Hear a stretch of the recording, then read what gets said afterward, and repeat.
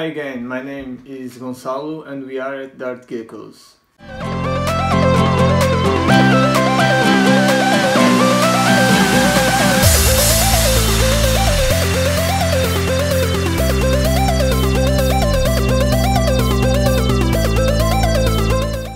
So I'm sorry for not uploading videos so often. I'm planning a lot of videos now and I will try to upload them more often.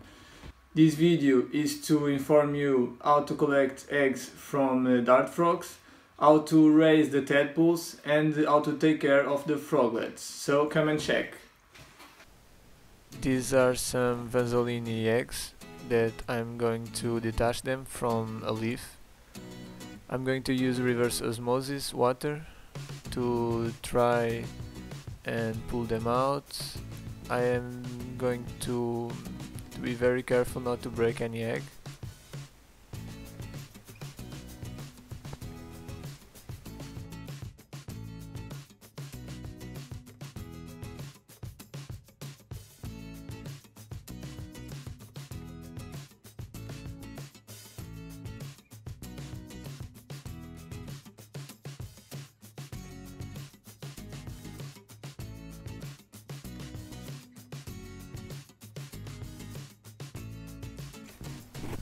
So we have the eggs now.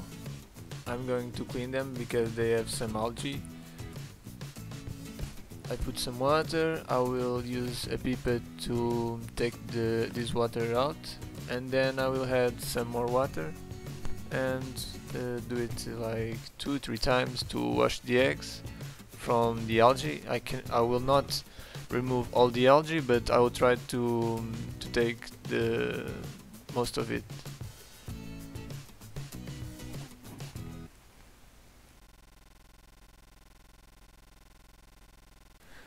Now I'm going to transfer the eggs to a container to keep the humidity high. I will put some water outside the petri dish and inside the petri dish, so the eggs are in contact with water and the humidity is kept high inside the container.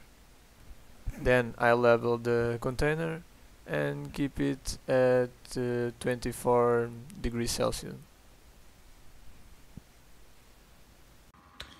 We keep the tadpoles like this in small cups with some java moss, and we normally feed them with spirulina and some disco's food.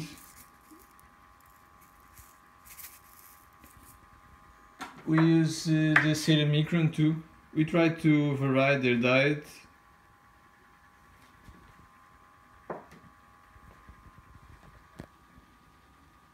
We normally start with a small amount of water, as you can see, and then when they are growing we increase the water. We use 500 milliliters of water per single tadpole. We never raise the dart frog tadpoles in community tanks. After about 2 months, as the frogs are fully developed, and we need to take them out of the water and put them in a container with a bit of water and a place they can climb. First I'm going to pull the debris in the water out.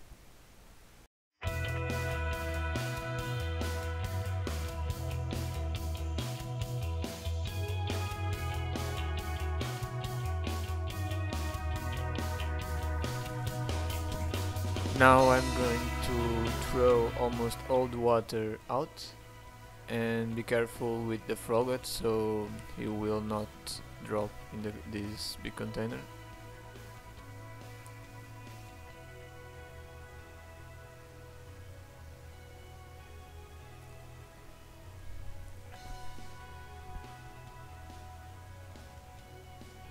This is all the water we need for the new container, so the frog can climb out of the water. Now I'm going to transfer the froglet to another container so he can climb out of the water and end the metamorphosis. I'm going to keep the moss in the new container, and I'm going to transfer the froglet to the container. The froglet will lose the tail soon and start climbing the walls of the container and end the metamorphosis.